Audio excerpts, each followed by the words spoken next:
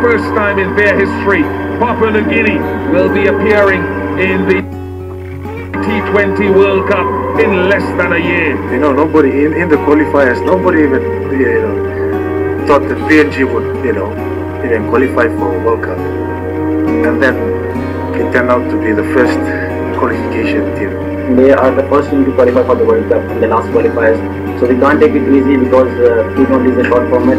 1 or 2 good overs and the game might change. So we have to back our strength and we have to play with them as a very good team. We don't have to think that they are a big team and we might win easily.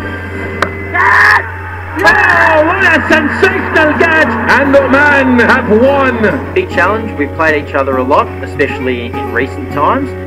Again, both teams know that each can, on their day, can be very, good teams and have good performances. So we've got to be on our guard. We've seen what they can do in both T20 and 50 over cricket. So we know they're players that we're out to sort of nullify and keep quiet. And we know if we can execute to our plans, the plans that we put forward for the game, we know we'll be right amongst it. We have played with them for some time now. We have been in Oman for the last about 30-40 days.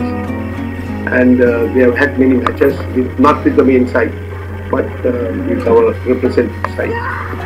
And they are a good side. We have been analysing, we have been going through some other video recording. And in the T20 game, anything could happen to any team. Yeah, they'll be playing at their own ground. They're a really good side. They'll be having their crowd and family behind them, something there.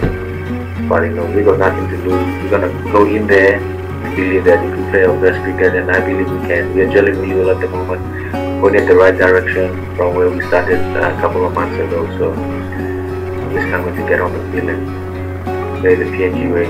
They are very quite capable to give a good fight and win the games, like they have done it the qualifiers, which happened in the UAE, and they played a final.